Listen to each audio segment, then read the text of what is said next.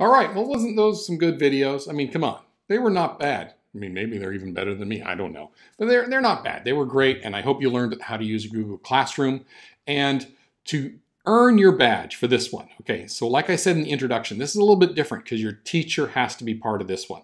So you need to complete an assignment in Google Classroom for your teacher.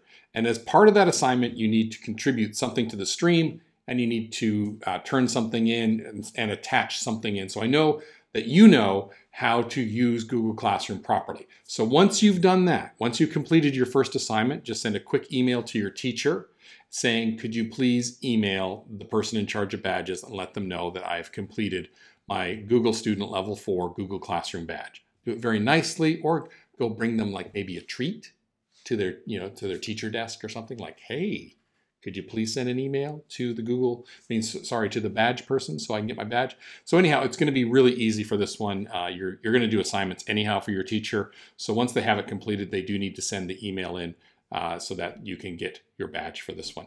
Just check the checklist below this one to make sure that you're getting everything done, and you should be good to go.